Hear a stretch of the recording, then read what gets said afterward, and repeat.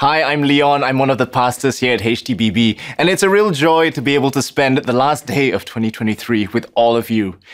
What has your year been like? If you're like me, I wonder if there are maybe some things you feel could have been a little better. Perhaps you didn't get the bonus that you were hoping for, or maybe the grades at school weren't exactly what you had been studying so hard for, or maybe you achieved everything you set out to achieve, but somehow you're still feeling a little unfulfilled, or perhaps a little anxious thinking about the year that lies ahead. New year, new me. It seems to be the anthem of every new year, where Christmas gift lists quickly become the proverbial New Year's resolution list. Say what you want about the New Year's resolution or the practice of New Year's resolutions, but I think it really highlights our innate desire for transformation. Maslow's hierarchy of needs places self-actualization at the top of the pyramid. In other words, to transform, to reach our full potential. That seems to be our deepest desire and the one that brings us the most fulfillment. It's why in the US alone, the self-help market reached a whopping $11.6 billion in 2021. But you see, this desire is not just a logical one. In fact, at its core, it's a theological desire, because we are the very product of an act of transformation by a truly transformative God. We were designed with both the desire but also the capacity to transform. And I wonder if some of you here today might be feeling like you're perhaps beyond transformation. Well, God wants to assure you today that it's never too late to transform, and that your transformation to the life that God has called you to can start right now. But just because we have the capacity to transform doesn't mean that it's easy. Strava, which is a fitness social platform I'm very fond of, they produce a report every year where they collect all of the data from its users across the globe. And what they have found out is very interesting. According to the data, it shows that most people give up on their New Year's resolutions to exercise on exactly January the 12th. How very specific. In fact, quite coincidentally, the passage that we're going to look at today is Romans 12, which I feel gives us a really helpful guideline for what transformation can look like and how we can begin to outwork that in our daily lives as Christians. Shall we read together Romans 12? Therefore, I urge you, brothers and sisters, in view of God's mercy, to offer your bodies as a living sacrifice, holy and pleasing to God. This is your true and proper worship. Do not conform to the pattern of this world, but be transformed by the renewing of your mind. Then you will be able to test and approve what God's will is, his good, pleasing, and perfect will. For by the grace given me, I say to every one of you, do not think of yourself more highly than you ought, but rather think of yourself with sober judgment, in accordance with the faith God has distributed to each of you. For just as each of us has one body with many members, and these members do not all have the same function, so in Christ, though many form one body and each member belongs to the others, we have different gifts according to the grace given to us. If your gift is prophesying, then prophesy in accordance with your faith. If it is serving, then serve. If it is teaching, then teach.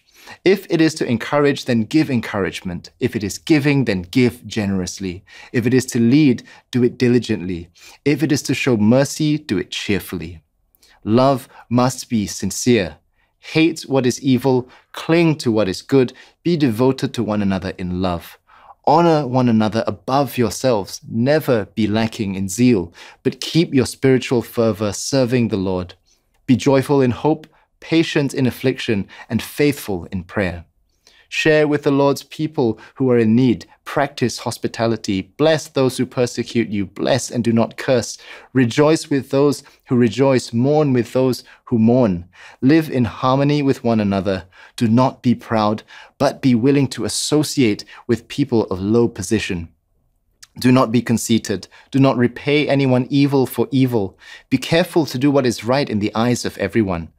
If it is possible, as far as it depends on you, live at peace with everyone. Do not take revenge, my dear friends, but leave room for God's wrath. For it is written, "It is mine to avenge, I will repay," says the Lord.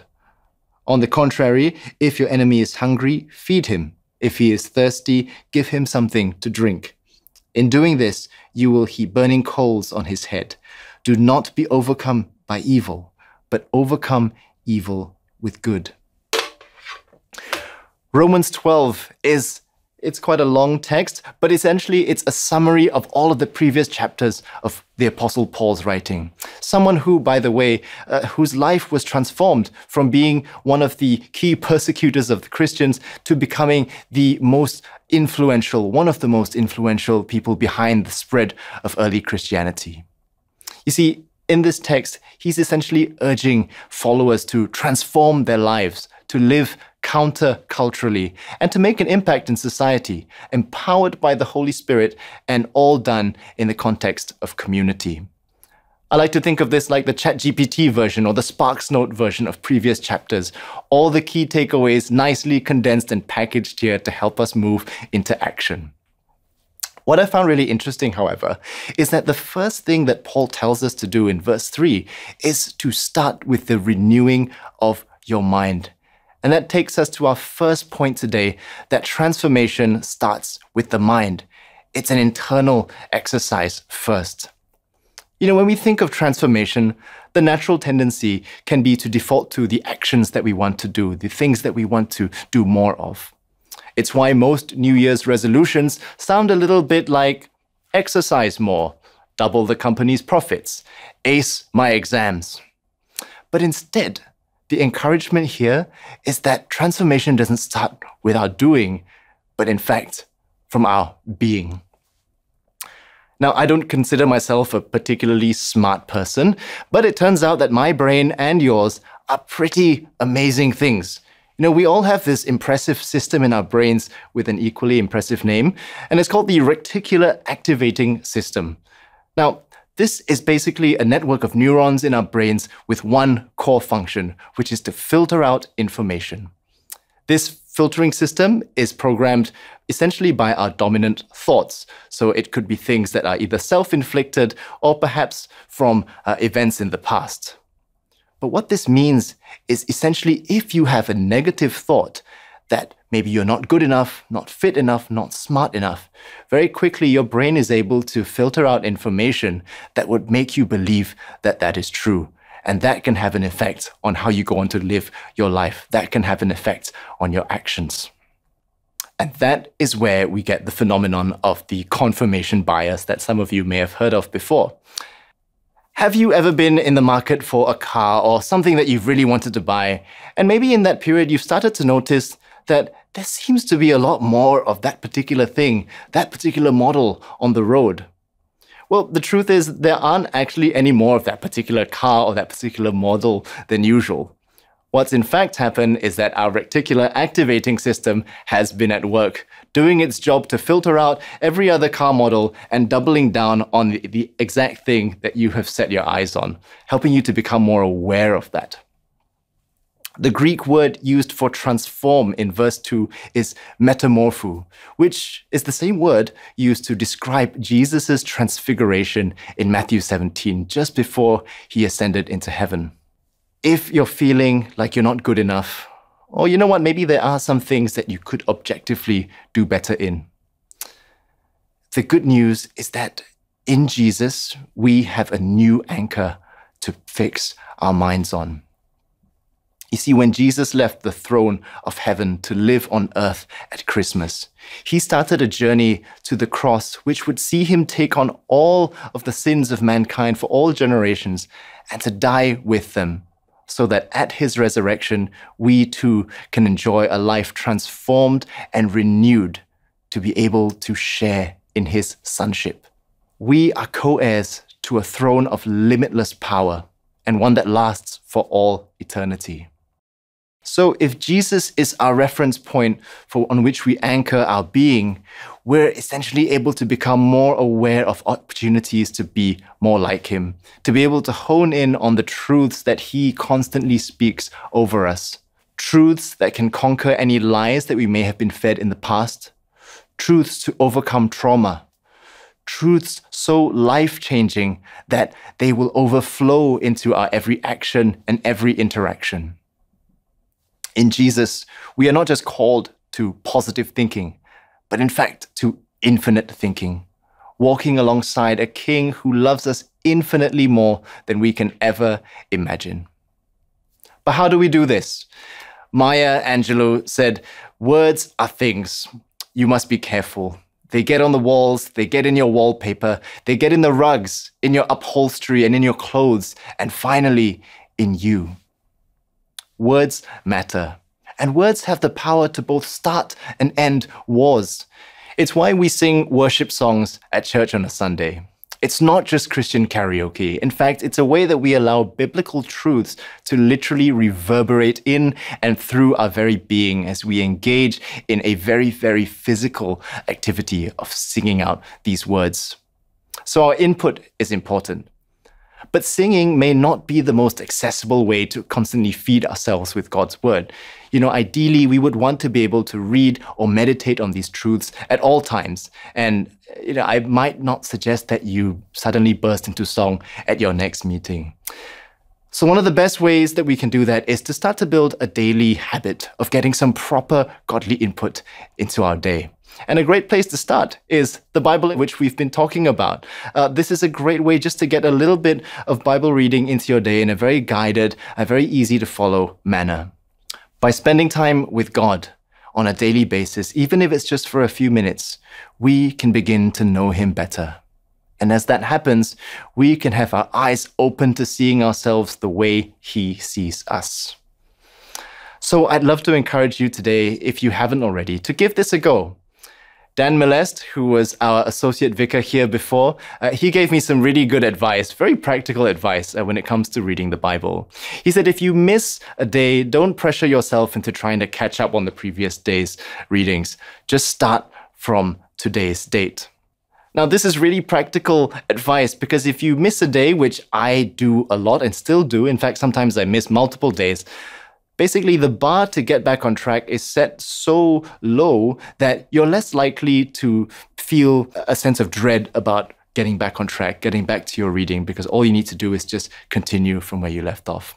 The next thing that can help us shift towards an infinite mindset is then by looking at our output. This is where prayer comes in. As we read truths in the Bible, praying to God allows us to then externalize those very words in prayer. Words received change us, but words we speak catalyze and accelerate change. It's why the Bible in 1 year ends each section of the Bible reading with a prayer. So pray to God and ask Him to give you eyes of faith, to see things as He sees them, and to direct your every thought and the actions that come out towards the life that He has called you to. So transformation begins with the renewing of our minds. The next thing about transformation is that it looks outwards. Jesus' own earthly life was one of service. So if being formed in Christ is to be like Him, that means that the outworkings of our transformation should always be to serve others, pointing to the one who gave His very life in the ultimate act of service to all mankind. But where do we start? In verses 5 to 8, Paul says, "So in Christ we, though many, form one body, and each member belongs to all the others. We have different gifts according to the grace given to each of us." He then goes on to say, he goes on to give examples of what this can look like, which I find very helpful. If your gift is prophesying, then prophesy in accordance with your faith. If it is serving, then serve. If it is teaching, then teach. If it is to encourage, then give encouragement. If it is giving, then give generously. If it is to lead, do it diligently. And if it is to show mercy, do it cheerfully. I love me a good list. And what a comprehensive one this is. And best of all, notice how none of those roles are tied to a particular vocation or position. You don't need to change your job or circumstance in order to make an impact to those around you. And you definitely don't need to try to be somebody else. You were designed in a particular way to serve a very particular purpose in the wider body, unified by Christ. Even if you feel like maybe you're a little rough around the edges, or maybe you feel a little ill-equipped, God can use you today.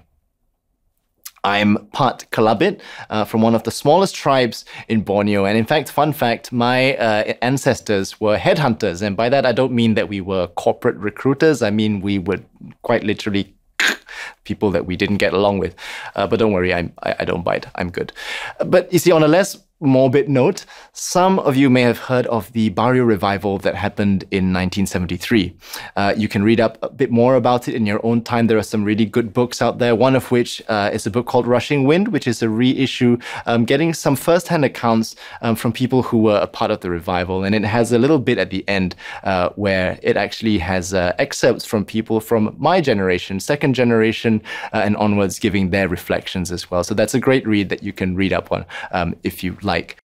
But in short, this was when a remote village in Barrio saw a unique overflowing of the Holy Spirit that started with a bunch of school kids and then went on to touch the school teachers and eventually the neighboring villages too, as people convicted by the Holy Spirit went from village to village preaching and healing the sick.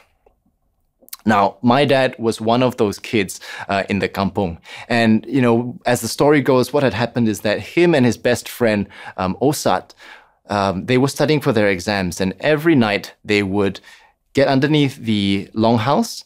And before they began their studies, they would pray together. But one night, something unusual happened.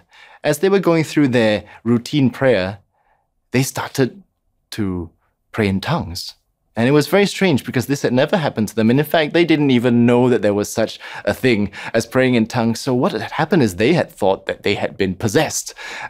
And so at the end of that, they were shocked. And they told each other, well, I don't know what has happened, but let's agree to not tell anybody about this strange experience. And so they left it at that. The next morning, when they turned up for their school assembly, it turns out that suddenly one kid got up and started to share of his experience from the night before, which was exactly what the two of them had experienced as well. And what was amazing is that as this happened, suddenly more and more children started to stand up saying, we had the same experience too. And then that led to teachers and eventually the principal of the school as well breaking down in tears, confessing his sins and saying, we too had the same experience. All of this would later culminate into what we know today as the Barrio Revival. Fast forward to today, and that revival cohort has gone on to be highly influential in both ministry, but also in the marketplace. My dad likes to say it was a moment where they had become aware of what it meant to be loved and called by God. Revival here started at the level of the individual, with different groups of students experiencing God's presence in a very unique and special way, but then culminated into something that would go on to serve the community in not just a spectacular way, but also a very practical way. And while the tendency can be sometimes to just be wowed and focus on all of the supernatural and the spectacle of it all, for both the revivals in Barrio as well as Bacalalan, what I have found a lot more interesting and what I've perhaps been more drawn to has always been the fruit that has come out of it. You know, as a church, we've been thinking a lot about how to engage and empower the emerging generations in our congregation. And a big part of my job on staff here at HTBB is to look after our online content. And so naturally, I spend a lot of time trawling through social media to gather insights on what Gen Zs interact with, what they say, and how they think. And now on one of my digital quests, shall we say, I chanced upon this post by a Christian Gen Z advocate. And I thought the post was really interesting. It was a carousel post, and the title was, "Here's How Gen Zs See Revival." And it goes on to describe that to the Gen Zs, revival is not a 5-hour-long service. Revival is serving the poor, needy, and broken. Revival is being the hands and feet of Jesus. Revival is the gospel applied. Revival is the truth revealed. Revival is tangible freedom, not just a fuzzy feeling. Revival is the gospel lived out beyond a great worship moment. Revival is high character in tough moments. I love the fact that for Gen Zs, the fruit of revival is more important than the mechanics, than how it looks. By this token, revival is simply the inner transformation of the individual formed in Christ, which then spurs us into action that would then point others back to Him. Revival is for everyone. You see, just as God was able to use a bunch of school children to heal the sick and preach the gospel in just that number of weeks, He is able to use us wherever we are, no matter how ill-equipped we might feel, to make a difference. Where might God be wanting you to work out your inner transformation today? So transformation starts with the mind, transformation then works outwardly, but lastly, transformation scales at the rate of love. The big enabler outlined in Romans 12 is to live counterculturally in a way that demonstrates God's love in action. Earlier in the passage, we saw Paul emphasizing the importance of diversity in serving the wider body of the church. And now he drives home this point even further by outlining how we are to do everything out of love for one another. But why was Paul so focused on unity? You see, at the time that Paul was writing to the early Christian church, he was speaking to a very diverse community made up of both Jewish and Gentile believers. You see, the Jewish Christians were steeped in Old Testament teachings and traditions, while the Gentile Christians came from a predominantly pagan background. And these polarities created a very unique set of challenges in terms of theology, cultural practices, as well as social interactions. And so it is in this setting that Paul instructs the early church to be devoted to one another in love. Honor one another above yourselves. Unity is so important if we want to effect any large-scale change. It's why you'll often notice that in the advent of a big change, maybe just before a really big or maybe even during a really massive project at work, or perhaps a big change in your household or in your season, the first thing that usually seems to be most at risk of breaking down is the unity with those around you. It's why Jesus says in Matthew 12, verse 15, that every kingdom divided against itself is brought to desolation, and every city or house divided against itself will not stand. Are you going through a season of disunity, either at home or at work?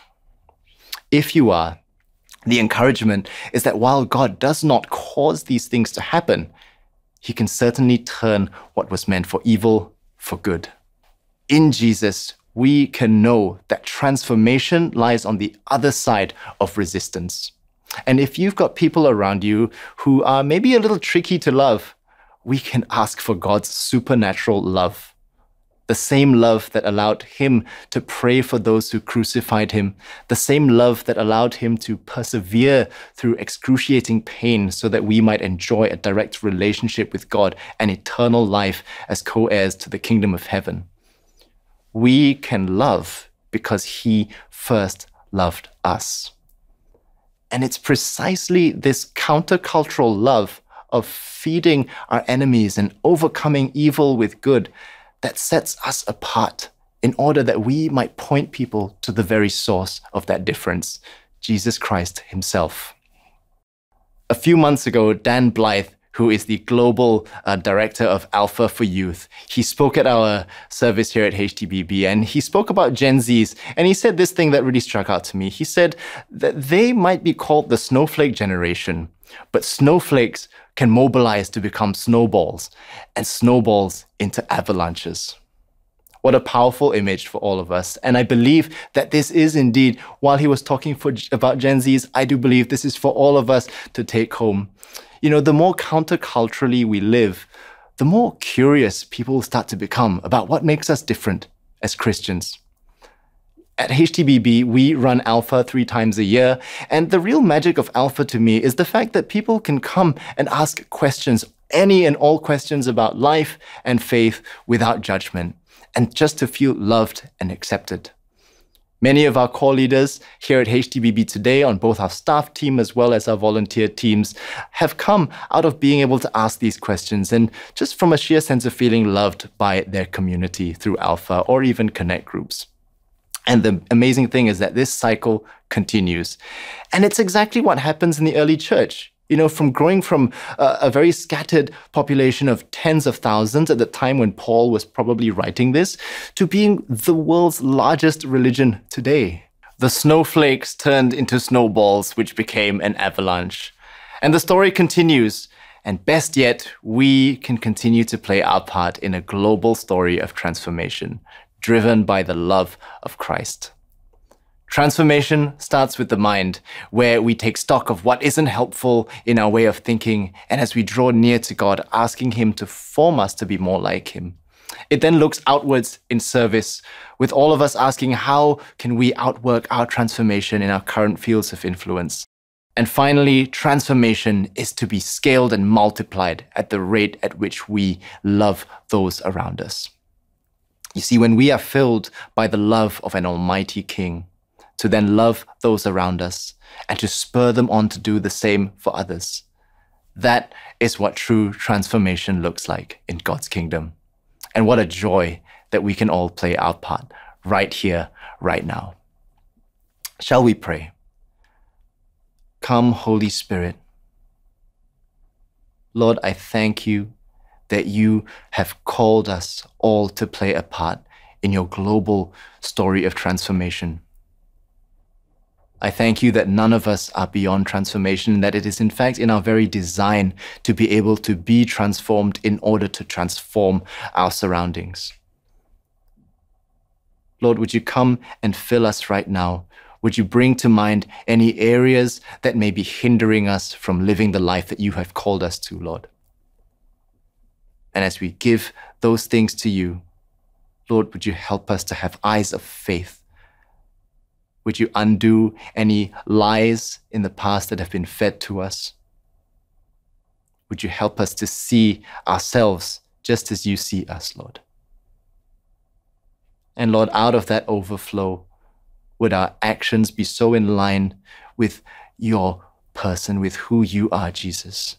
And that just as you came onto earth to serve us, even to the point of dying on a cross, Lord, would you give us that same sacrificial heart for our communities, for our workplaces, for our homes? Help us, Lord, to be servant leaders, to bring practical transformation, practical help, playing our part, Lord. And Lord, most importantly, would you fill us with love? Help us to know how much you love us, Lord, to then be able to love those around us, even those who are tricky.